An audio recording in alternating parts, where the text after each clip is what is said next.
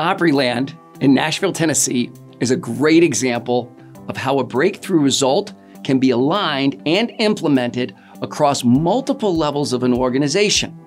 One of the world's largest hotels, it has 14 restaurants, its own police force, and its own power plant. It's like an indoor city. To say they felt pulled in different directions would be an understatement.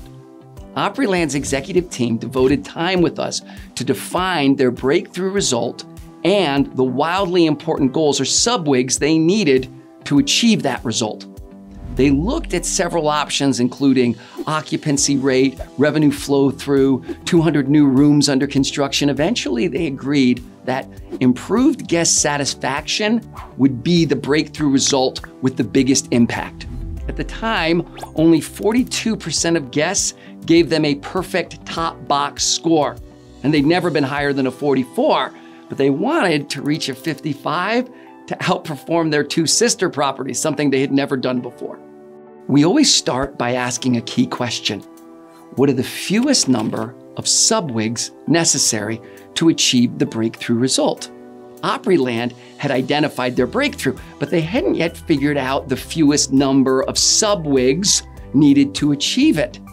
After looking at more than 20 options, they finally narrowed their focus to 3. First, problem resolution. It's an indoor city. Something's always going to go wrong. And how employees respond is a big deal. Second, arrival experience. Most people make up their mind about a hotel very quickly, and once they've decided, it's very difficult to get them to change their mind. Finally, food and beverage quality. Because eating off property was difficult and their food could be expensive, they knew if it wasn't excellent, no one was going to give them a perfect score. The executive team ended up with brief statements describing the 3 sub-WIGs they needed to achieve, but it took them almost 9 hours to get there. It seemed like anyone could have written down all their hard work in 30 seconds on a dinner napkin, but it was not trivial work. This narrowing process allowed them to communicate those 3 sub-WIGs to 75 functional teams that reported to them. Each of those 75 teams then chose 1 WIG for their team to drive one of those 3 sub-WIGs. For instance, the housekeeping team chose increase room availability. Apparently, people hate it when their room isn't ready. The front desk chose reduce arrival check-in time. Bell Services chose reduce luggage delivery time.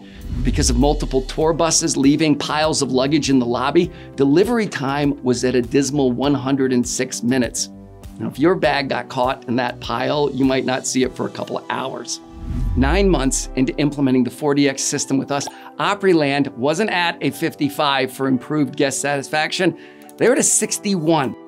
For instance, luggage delivery had dropped from 106 minutes to 12 minutes. Interestingly enough, their 2 sister properties hadn't moved a tick on guest satisfaction in that same period of time.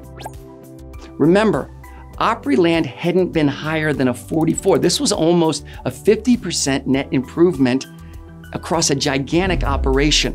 This overwhelming success started at the top level of the organization with 1 breakthrough result and a few sub-WIGs to achieve that result. And remember, it took 9 hours to clarify that focus. It's no surprise that the general manager told us these work sessions were the most valuable time they had ever spent together.